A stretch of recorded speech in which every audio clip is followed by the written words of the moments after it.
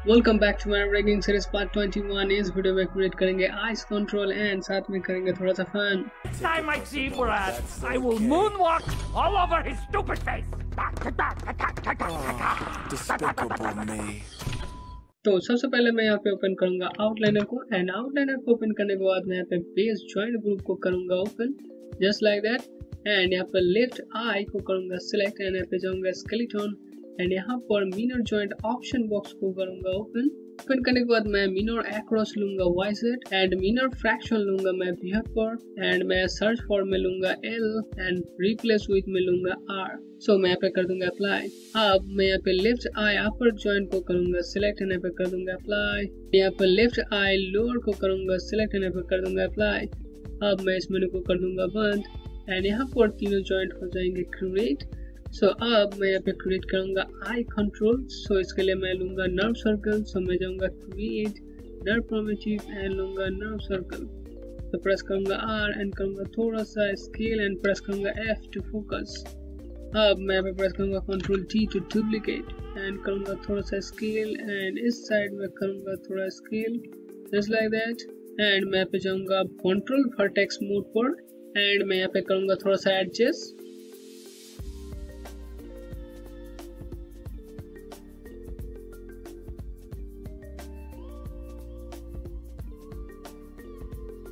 And adjust करने के बाद आपको कुछ इस तरह का देखने को मिलेगा। सो मैं यहाँ पे जाऊंगा ऑब्जेक्ट मोड पर एंड ऑब्जेक्ट मोड पर जाने के बाद मैं इस कर्व को करूंगा सेलेक्ट प्रेस करूंगा कंट्रोल जी एंड मैं प्रेस करूंगा आर एंड करूंगा स्केल जस्ट लाइक दैट। अब मैं इन तीनों को करूंगा सेलेक्ट प्रेस करूंगा all shift F two freeze transmission option and यहाँ पे कर दूंगा अप्लाई।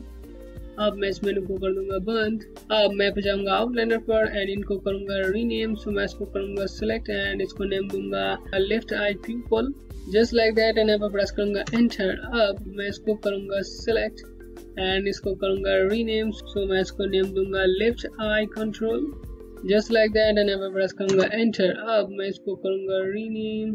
सो मैं इसको नेम दूंगा left I wrist just like that and यहाँ पे प्रेस करूंगा एंटर। अब मैं यहाँ पे करूंगा right click and save notes को करूंगा ऑन एंड इनको करूंगा ओपन एंड ओपन करने के बाद मैं इस कंट्रोल को करूंगा सिलेक्ट एंड इस कंट्रोल को करूंगा सिलेक्ट एंड मैं इस सेव नोट को करूंगा सिलेक्ट एंड यहाँ पे करूंगा थोड़ा कोड रन। सो मैं स्क्रिप्ट एडिटर को करूंगा ओपन एंड मैं अपने कोड को करूंगा सिलेक्ट प्रेस करूंगा कंट्रोल एंटर।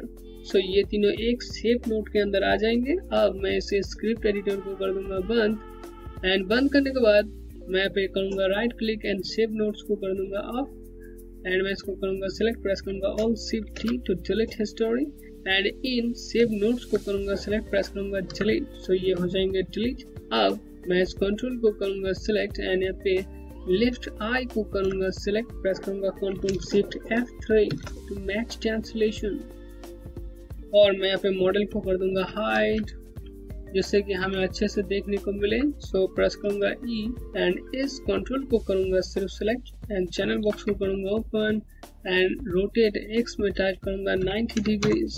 सो ये 90 डिग्रीज में रोटेट हो जाएगा और मुझे लगता है यहाँ पे एक ब्रेक लेना चाहिए।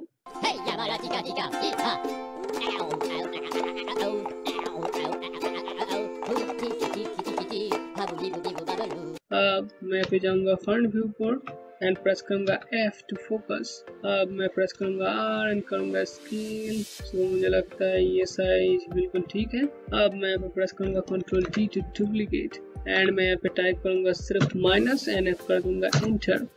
तो माइनस प्रेस करने के बाद आप यहाँ पर देख सकते हो जो कंट्रोल हमने डुप्लीकेट किया था वो फ्लिप हो गया है। सो अब मैं यहाँ पे राइट जॉइंट को करूंगा सिलेक्ट प्रेस करूंगा control shift F3 to match translation. सो ये यहाँ पर आ जाएगा। सो अब मैं इन दोनों को करूंगा सिलेक्ट एंड यहाँ पे जाऊंगा राइट व्यू पर प्रेस करूंगा W एंड प्रेस करूंगा F टू फोकस। अब मैं इसको ले आऊंगा थोड़ा दूर around like this and model करूंगा अनशो एंड कर लूंगा चेक। मुझे लगता है थोड़ा सा और आगे जाएगा जस्ट लाइक दैट। अब मैं फिर से जाऊंगा पर्सपेक्टिव व्यू पर। पर्सपेक्टिव व्यू पर आने के बाद मैं इन आइस कंट्रोल को करूंगा सिलेक्ट प्रेस करूंगा all shift F to freeze transmission option and यहाँ पे कर दूंगा अप्लाई। अब मैं इनके कलर को करूंगा चेंज। सो मैं चैनल बॉक्स को कर दूंगा बंद एंड इसको करूंगा सिलेक्ट एंड एट्रीब्यूट्स एडिटर को करूँगा ओपन एंड मैं यहाँ पे जाऊँगा left I control display drawing override and करूँगा इनेबल ओवरराइड एंड मैं यहाँ पे कलर लूँगा blue just like that and मैं इसको करूँगा सिलेक्ट एंड इसका कलर लूँगा मैं रेड जस्ट लाइक दैट। अब मैं एट्रीब्यूट एडिटर को कर दूँगा बंद एंड आपको कुछ इस तरह का देखने को मिलेगा। तो मैं यहाँ पे मॉडल को कर दूँगा हाइड एंड हाइड करने के बाद मैं यहाँ पे left I and right I को करूँगा सिलेक्ट। मैं जाऊँगा डिस्प्ले एंड यहाँ पे जाऊँगा transform display and local rotation access को करूँगा ऑन। अब मैं यहाँ पे इस कंट्रोल को करूँगा सिलेक्ट एंड यहाँ पे लेफ्ट आई को करूँगा सिलेक्ट एंड यहाँ पे जाऊँगा मैं कॉन्स्टेंट पर एंड इन कॉन्स्टेंट को करूँगा मैं ओपन एंड ओपन करने के बाद मैं यहाँ पे कर लूँगा रीसेट एंड रीसेट करने के बाद मैं यहाँ पे मेंटेन ऑफसेट को करूँगा ऑन एंड ऑन करने के बाद मैं यहाँ पे वेक्टर से करूँगा ऑब्जेक्ट रोटेशन अपवर्ड एंड मैं इस कंट्रोल को करूँगा सिर्फ सिलेक्ट प्रेस करूँगा मिडिल माउस बटन एंड इसके अंदर डाल दूँगा जस्ट लाइक दैट। अब मैं फिर से लेफ्ट आई जॉइंट को करूँगा सिलेक्ट एंड यहाँ पे कर दूँगा अप्लाई एंड मैं यहाँ पे सिर्फ इस कंट्रोल को करूँगा सिलेक्ट एंड यहाँ पे करूँगा चेक। सो ये मुझे कुछ ठीक नहीं लग रहा है सो मैं इसको करूँगा पोजीशन पे। सो मैं इसके लिए चैनल बॉक्स को करूँगा ओपन एंड यहाँ पे कर दूँगा 0। सो ये आ जाएगा पोजीशन पे। अब मैं इसको कर दूँगा बंद एंड मैं इस एम कांस्टेंट को करूँगा सिलेक्ट एंड यहाँ पे ओपन करूँगा एट्रीब्यूट एडिटर को एंड ओपन करने के बाद मैं यहाँ पे वर्ल्ड अब वेक्टर पे y को करूँगा 0 एंड यहाँ पे मैं x को करूँगा 1 जस्ट लाइक दैट एंड यहाँ पे इसको करूँगा फिर से सिलेक्ट एंड करूँगा मूव। सो ये मुझे लग रहा है अब सही काम कर रहा है। सो बिल्कुल आप सही काम कर रहे हैं। सो मैं इसको करूँगा पोजीशन पर। इसके लिए मैं चैनल बॉक्स को करूँगा ओपन एंड इनको करूँगा 0 जस्ट लाइक दैट। सो ये आ जाएगा पोजीशन पे। अब मैं इस आई कंट्रोल को करूँगा सिलेक्ट एंड एट्रीब्यूट एडिटर को कर दूंगा बंद। अब इस वर्ल्ड अब ऑब्जेक्ट नेम को कर दूंगा मैं क्लियर एंड मैं इस आई कंट्रोल को कर लूँगा रीनेम। तो मैं इसको नेम दूंगा right I control just like that and यहाँ पे प्रेस करूँगा एंटर। अब मैं यहाँ पे प्रेस करूँगा मिडिल माउस बटन एंड यहाँ पे छोड़ दूंगा। तो इसका नाम आ जाएगा। अब मैं यहाँ पे राइट आई जॉइंट को करूँगा सिलेक्ट एंड यहाँ पे वर्ल्ड अब वेक्टर पे करूँगा इसको 0 एंड यहाँ पे x पे करूँगा 1 जस्ट लाइक दैट एंड यहाँ पे कर दूंगा अप्लाई। अब मैं इस मेनू को कर दूंगा बंद एंड यहाँ पे कर लूँगा चेक। तो ये भी बढ़िया काम कर रहा है। सो मैं इसको करूँगा पोजीशन पर जस्ट लाइक दैट एंड यहाँ पे मैं चैनल बॉक्स को कर दूंगा फिर से बंद। अब हम यहाँ पे क्रिएट करेंगे और एक कंट्रोल जिससे कि ये दोनों आईज कंट्रोल एक साथ कंट्रोल हो। सो इसके लिए मैं जाऊँगा टॉप व्यू पर एंड टॉप व्यू पर जाने के बाद मैं यहाँ पे लूँगा ईपी कर्व टूल। सो इसके लिए मैं जाऊँगा क्रिएट पर and curve tool and EP curve tool. Make sure कर लेना है कि आप लीनियर पे हो। सो मैं होल्ड करूँगा X एंड यहाँ पे करूँगा ड्राइंग एक box just like that and यहाँ पे प्रेस करूँगा Q टू कंफर्म ऑपरेशन। अब मैं इस लेफ्ट आई कंट्रोल को करूँगा सेलेक्ट एंड प्रेस करूँगा control shift F3 to match translation and मैं पे जाऊँगा पर्सपेक्टिव व्यू पर।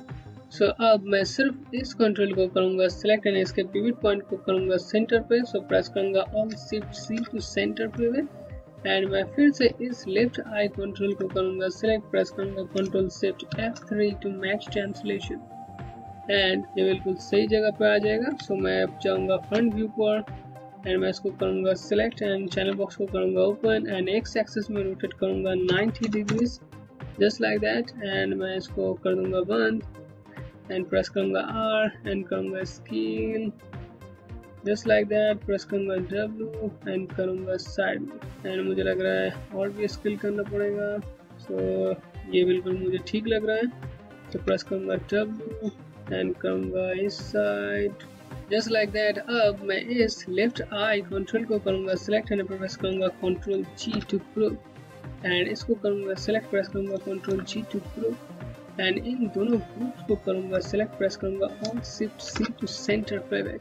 एंड सेंटर पिवट करने के बाद मैं इन ग्रुप्स को करूंगा ओपन, एंड ओपन करने के बाद मैं इनको कर लूंगा रीनेम। सो मैं इस नेम को करूंगा कॉपी एंड यहाँ पे कर दूंगा पेस्ट, एंड लास्ट में दूंगा offset just like that, and यहाँ पे प्रेस करूंगा एंटर। अब मैं इसको कर लूंगा rename just like that, and यहाँ पे प्रेस करूंगा एंटर। अब मैं इनके पिवट पॉइंट को करूंगा ठीक, सो प्रेस करूंगा T, एंड मैं यहाँ पे करूंगा थोड़ा सा इस साइड जस्ट लाइक दैट, ये बिल्कुल ठीक है। सो मैं प्रेस करूंगा T। अब मैं इस ग्रुप को करूंगा सिलेक्ट एंड प्रेस करूंगा T एंड करूंगा इसको इस side just like that, and मैं प्रेस करूंगा T। सो इसके पिवट पॉइंट हो जाएंगे ठीक। अब मैं इस कंट्रोल को करूंगा सिलेक्ट एंड इसको करूंगा रीनेम। सो मैं इसको नेम दूंगा ice control just like that, and यहाँ पे प्रेस करूंगा एंटर। अब मैं इस कंट्रोल के अंदर इन दोनों ग्रुप्स को डालूंगा। सो इन दोनों को करूंगा select and middle mouse button press करूंगा एंड इसके अंदर डाल दूंगा।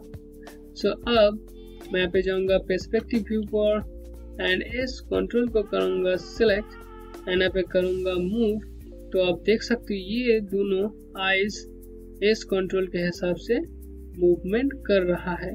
सो मैं इसको करूंगा अनड्यू, और इस वीडियो में हमने क्रिएट कर लिया है आइस कंट्रोल। सो इस वीडियो में इतना ही, देखते रहिए ZFX एक्सप्रेस 3D का दीवाना।